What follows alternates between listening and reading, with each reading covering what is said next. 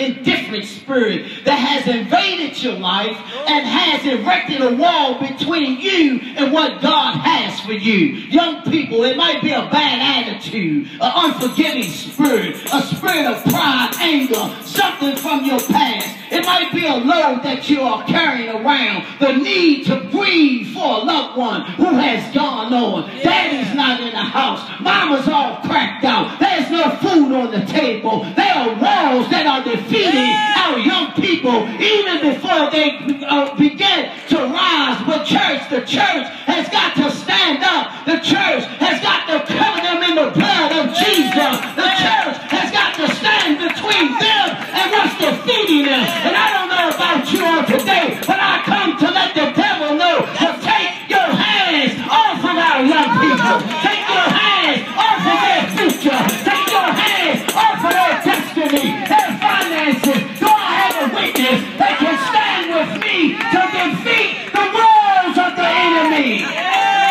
The walls, the walls, the walls. Somebody say the walls. The walls. The walls have got to come down. The walls.